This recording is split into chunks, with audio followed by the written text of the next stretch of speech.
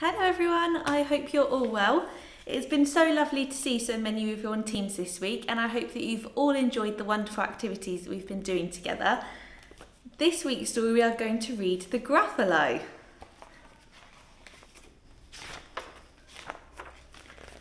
A mouse took a stroll through the deep dark wood. A fox saw the mouse, and the mouse looked good. "Where are you going to, little brown mouse? Come and have lunch in my underground house." "It's terribly kind of you, fox, but no, I'm going to have lunch with a Gruffalo." "A Gruffalo? What's a Gruffalo?" "A Gruffalo, why don't you know, has terrible tusks and terrible claws and terrible teeth in his terrible jaws." Where are you meeting him?" "Here by the rocks, and his favourite food is roasted fox." "Roasted fox? I'm off," said Fox. "Goodbye, little mouse," and away he sped. Silly old fox, doesn't he know there's no such thing as a Gruffalo? On went the mouse through the deep dark wood. An owl saw the mouse, and the mouse looked good. "Where are you going to, little brown mouse? Come and have tea in my tree-top house."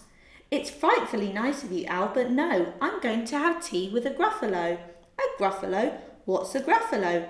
"A Gruffalo, why didn't you know, has knobbly knees and turned out toes, and a poisonous wart at the end of his nose." Where are you meeting him? "Here by this stream, and his favourite food is owl ice cream." "Owl ice cream? Too-wit, too-oo. Goodbye, little mouse," and away owl flew. Silly old owl, doesn't he know there's no such thing as a Gruffalo? On went the mouse through the deep dark wood. A snake saw the mouse, and the mouse looked good. "Where are you going to, little brown mouse? Come for a feast in my log pile house." "It's wonderfully good of you, snake, but no, I'm having a feast with a Gruffalo." "A Gruffalo? What's a Gruffalo?" "A Gruffalo, why didn't you know, has orange eyes and his tongue is black. He has purple prickles all over his back." Where are you meeting him? "Here by this lake, and his favourite food is scrambled snake." "Scrambled snake? It's time I hid. Goodbye, little mouse," and away snake slid. Silly old snake, doesn't he know there's no such thing as a Gruffer? "Oh! But who's this creature with terrible claws and terrible teeth in his terrible jaws? He has knobbly knees and turned out toes, and a poisonous wart at the end of his nose. His eyes are orange, his tongue is black. He has purple prickles all over his back." "Oh, help! Oh, no! It's a Gruffalo." "My favourite food," the Gruffalo said. "You'll taste good on a slice of bread." "Good," said the mouse. "Don't call me good. I'm the scariest creature in this wood. Just walk behind me and soon you'll see everyone is afraid of me." "All right," said the Gruffalo, bursting with laughter. "You go ahead and I'll follow after." They walked and walked till the Gruffalo said, "I hear a hiss in the leaves ahead."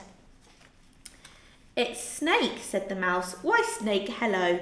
Snake took one look at the Gruffalo. "Oh, crumbs," he said. "Goodbye, little mouse," and off he slid to his log pile house. "You see," said the mouse, "I told you so." "Amazing," said the Gruffalo. They walked some more till the Gruffalo said, "I hear a hoot in the trees ahead." "It's Owl," said the mouse. "Why, Owl, hello." Owl took one look at the Gruffalo. "Oh dear," he said. "Goodbye, little mouse," and off he flew to his tree-top house. "You see," said the mouse, "I told you so." "Astounding," said the Gruffalo.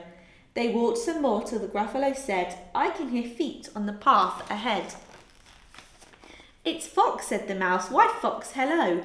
Fox took one look at the Gruffalo. "Oh, help," he said. "Goodbye, little mouse," and off he ran to his underground house. "Well, Gruffalo," said the mouse, "you see, everyone is afraid of me. But now my tummy's beginning to rumble. My favourite food is Gruffalo crumble." "A Gruffalo crumble," said the Gruffalo. And as quick as the wind, he turned around and fled. All was quiet in the deep dark wood. The mouse found a nut, and the nut was good.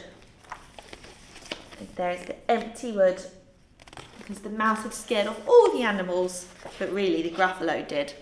I hope you enjoyed this story, and I will look forward to seeing you next week. I hope you have a lovely weekend and have a good rest, because you all deserve it. Bye!